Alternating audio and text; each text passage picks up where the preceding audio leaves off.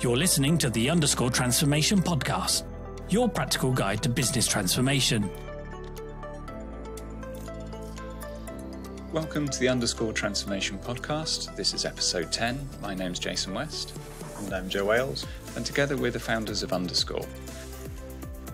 This week we're talking about solution design. By solution design, we mean designing new systems, processes, operating models, and team capabilities that are going to deliver your vision, your strategic objectives, and ultimately your business case. But you've got to do this within the constraints of your already agreed design principles. But these solutions have also got to work in the real world. So functional teams and your customers out in the business need to actually buy into these new ways of working, and they've got to adopt the change.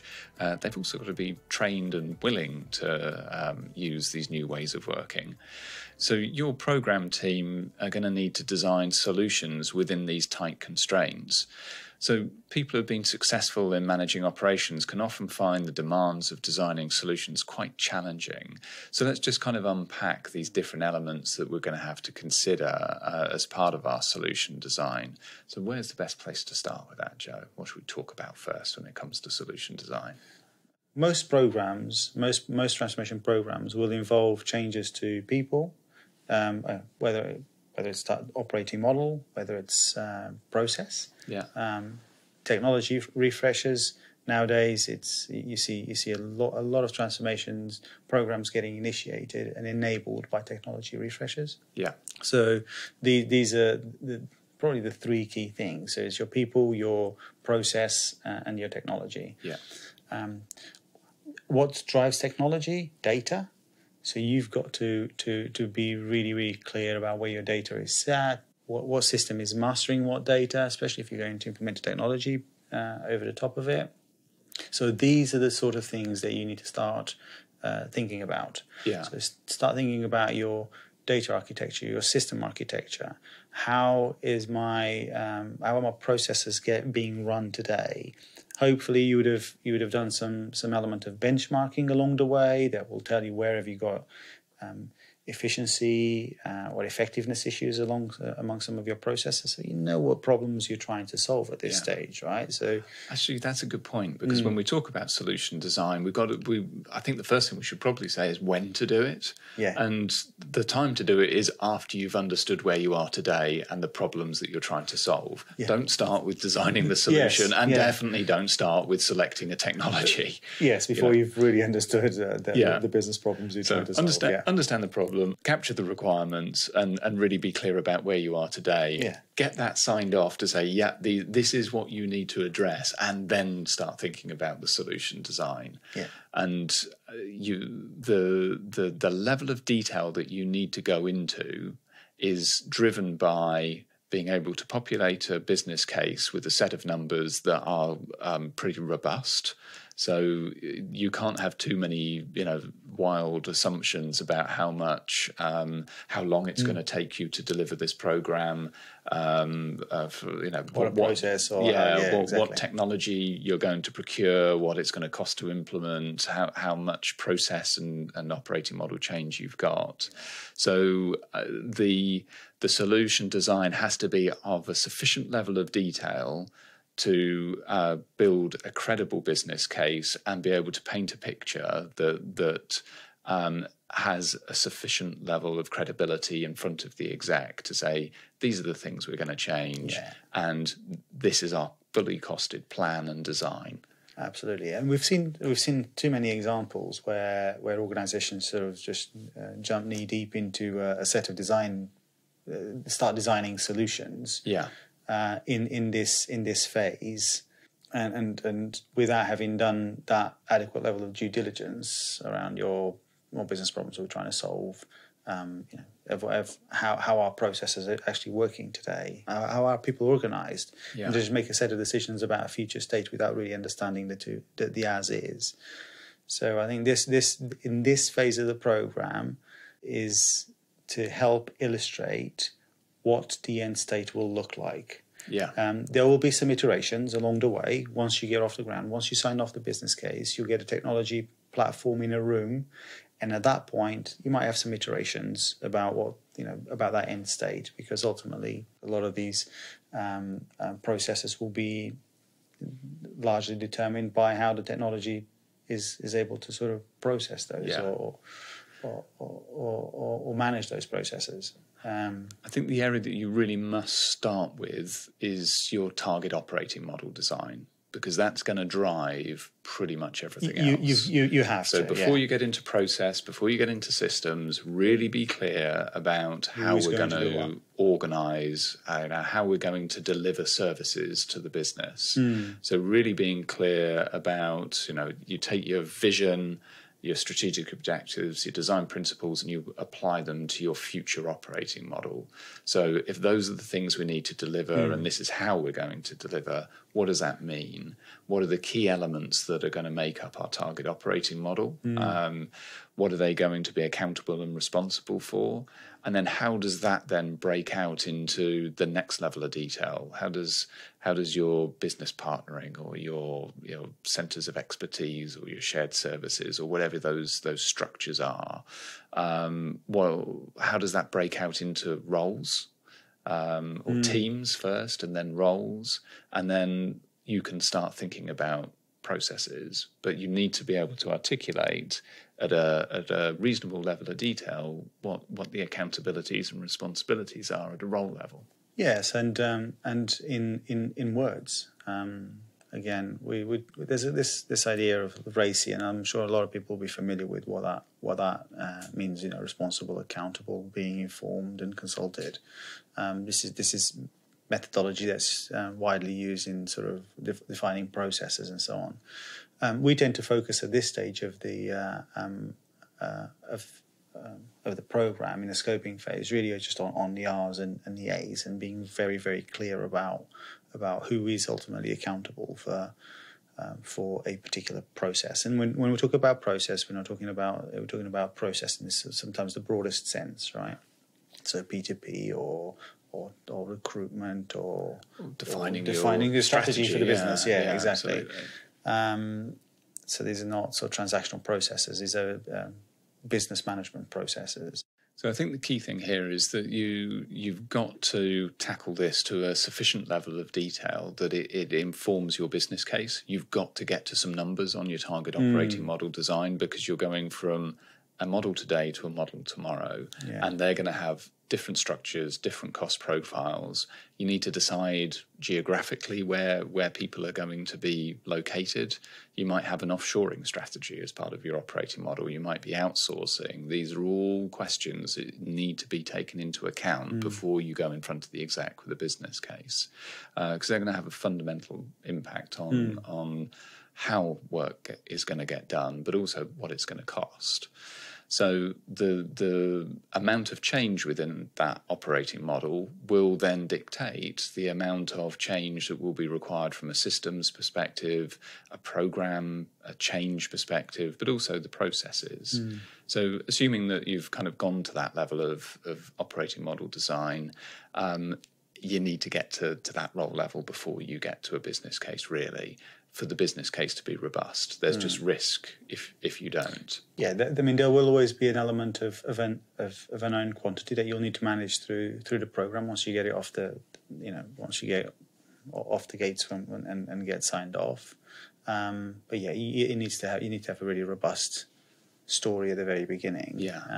And everybody bought into it, as you sign off the business case, that this is the scope of my transformation. It includes making changes to these roles for these reasons, because we've done benchmarking, we've done voice of the customer, and we've talked about that in previous episodes.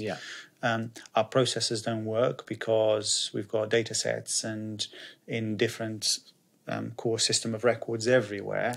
And we can't tell there's no one version of the truth to anything. So that sort of gives you the rationale to perhaps consolidate and streamline some of your technology sets. And of course, you got the issues around, okay, if we want to be a more sophisticated function or a more effective function, we need to create these capabilities among the function that you don't have today. So therefore, this is the impact on my target operating model. And because we're going to digitalize and automate a lot more, I won't need as many of these and I need more of these. Yes. So you've got to be able to sort of really articulate all of that clearly and your business case. And if you do that, your delivery will become a little bit simpler. People will understand what you're trying to achieve from the very outset. Yes, yeah, and the key thing that it's lined up to your strategic objectives and your vision, and there's that clear line of sight. Because otherwise, target operating model design can end up actually just being a restructuring exercise, and you're putting people's names in boxes, and it's an org chart, and that tends to be where programs really get into trouble. But let's say you've done your target operating model design, it's kind of been well aligned to strategy, you've got your numbers and your structures out of it. You then really need to step into process design.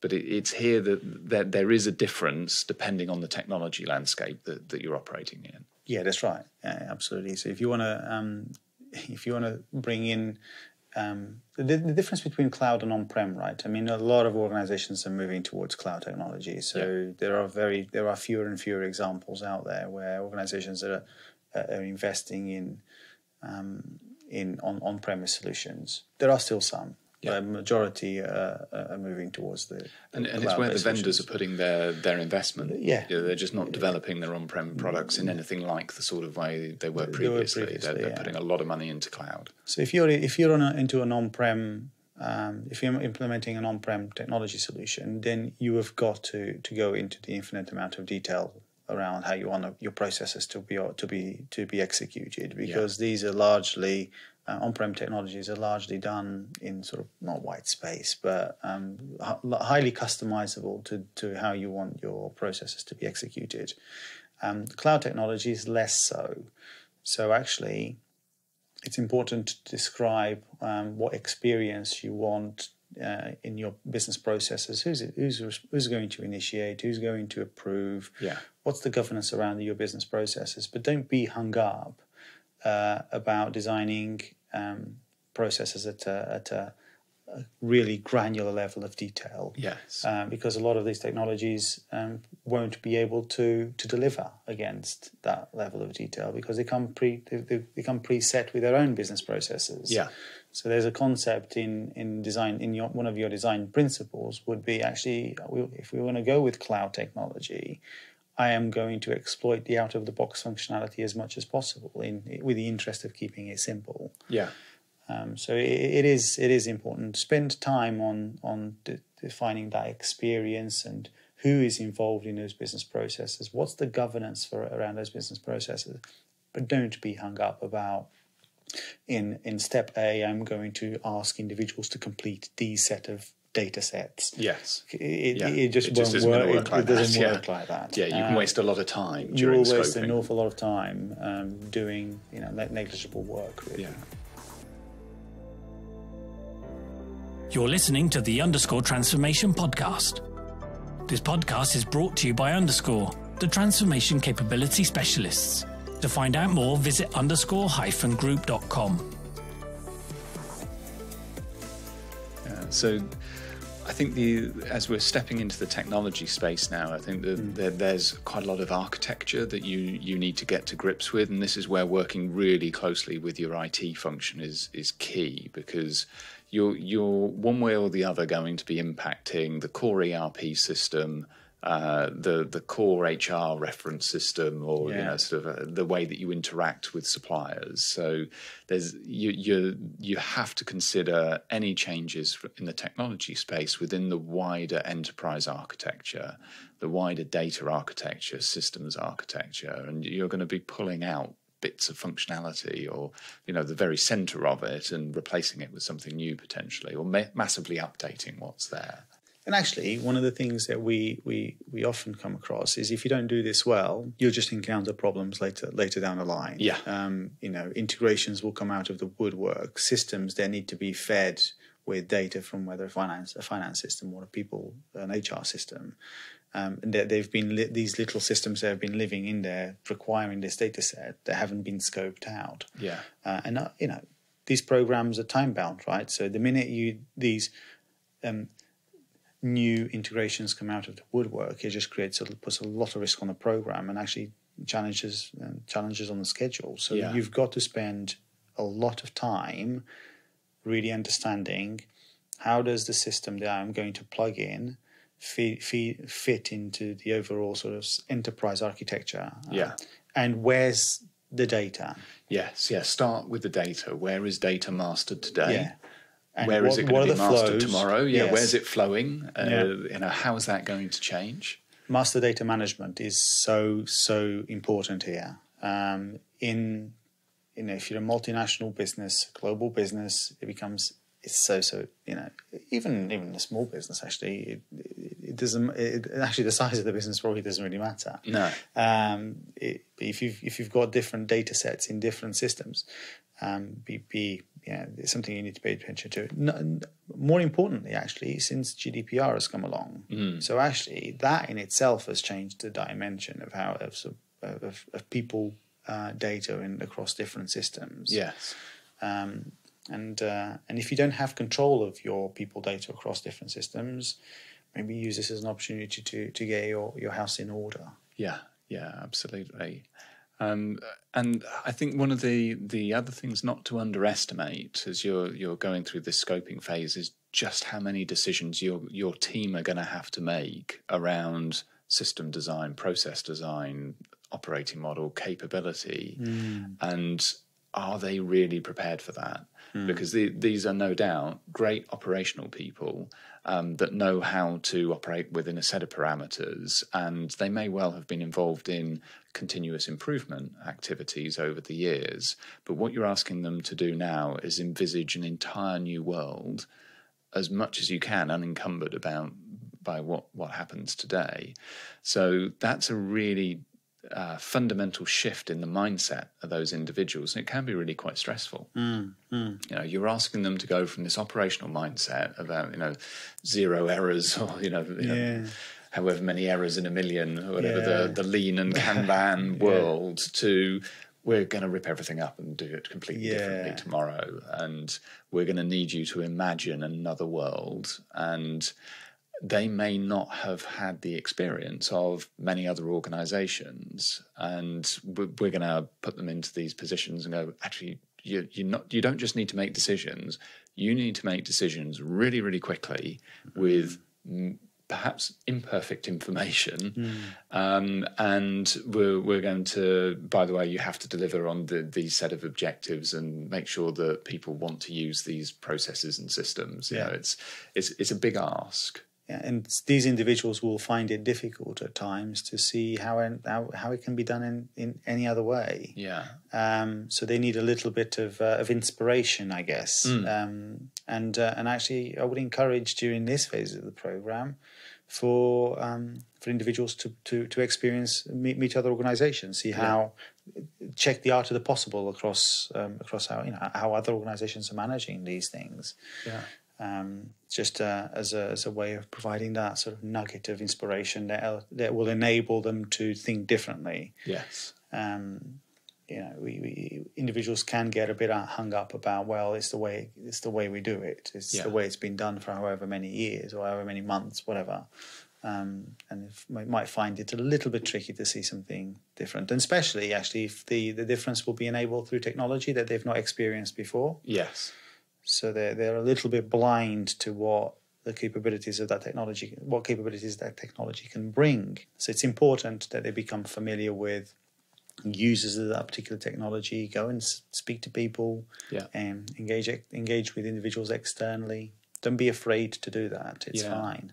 Actually, one of the things that we've done in the past that's worked well is you set your design team some homework.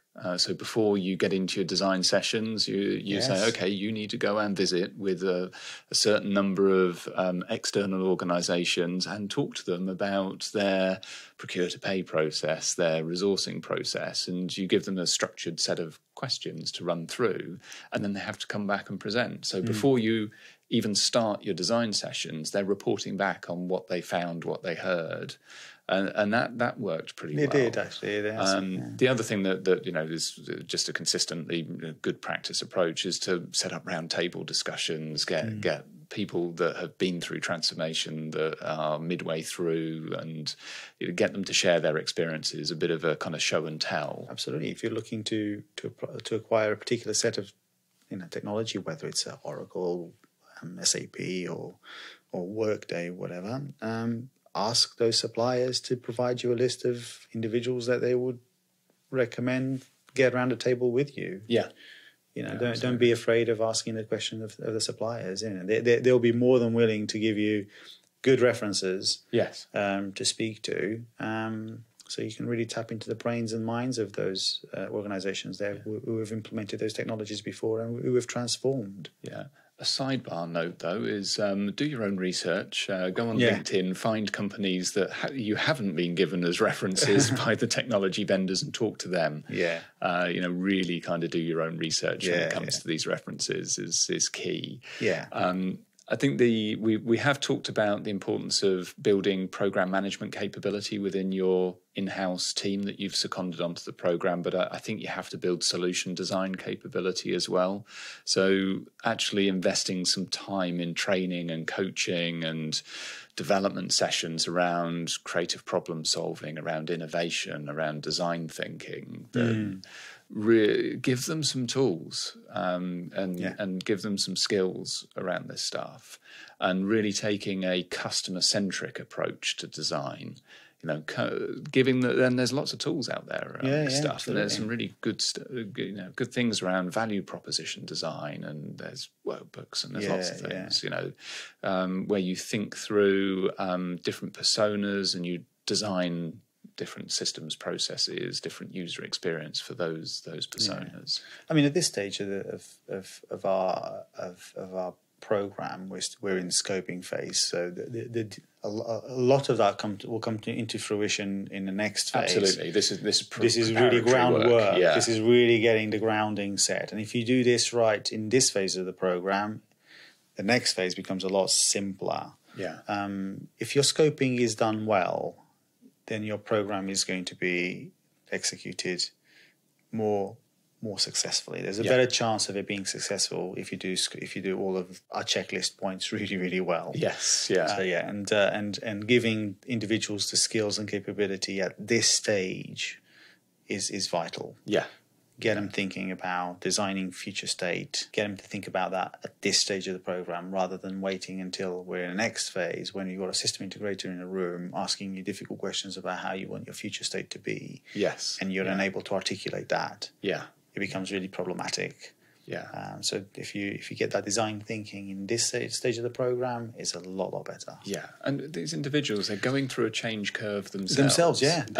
Give them as much time to do that, yes. so they're ready, engaged, and effective by the time you need them to make these decisions. And again, if you provide them with enough inspiration from people that have been there and done it, if you give them the opportunity to do that, they'll be inspired by it and energized by it to the point that actually, the world could be different. Yes, yeah. And they'll be excited by it. I think this is a great opportunity, and we've got we've done a lot of these in ourselves, haven't we? And like you said, roundtable discussions, task people to go out and speak to people that have been there and done it. Yes, is a good technique. Yeah, and I think also bringing in program team members, whether that's the program manager or a transformation lead, functional consultants, working on your side of the fence rather than on the vendor's side of the fence. Yeah, that kind of can bring that external best practice and constructive challenge to really inform your permanent design team,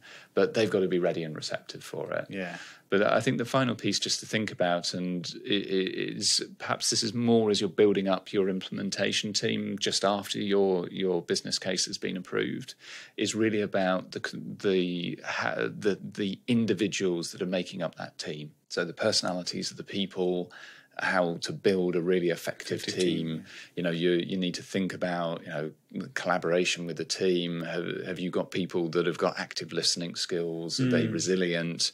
Have they got empathy? These are all things that you're going to need as you get into implementation, and actually spending some time in properly forming that team. And what we found has worked a lot is actually bringing some psychometrics into play, really getting the team to understand the communication styles, the thinking styles of the individuals and how they can best work together. Yeah, and just making sure you got a good balance of those with innovative thinking, in a balance of people that there's focus on detail, those that focus, the yellows, reds, blues, greens, yes. Whatever. You need a good balance in your team of these different characters, and we've seen this being done really, really well in the scoping phase as you're forming your team. Yeah, there you go.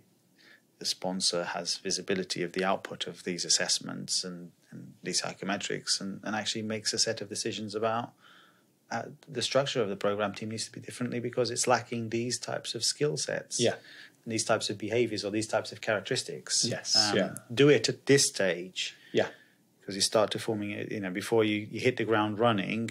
Once the business case is signed off and you're at 180 miles an hour, frankly. This stage is probably 120 miles an hour. Yes. When you go into the next phase, it's 180 miles an hour, and be prepared for that. So if you do as much groundwork as possible in this stage, you're more likely to be successful. So really big topic. Huge topic.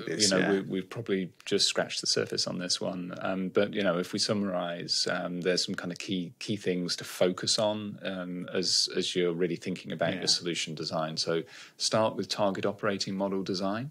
And make sure it's aligned to your strategic objectives and your vision, and it complies with the design principles. Design it down to a level of detail that allows you to actually fulfill your business case and cost out what your future operating model is. And then that starts to inform your process design.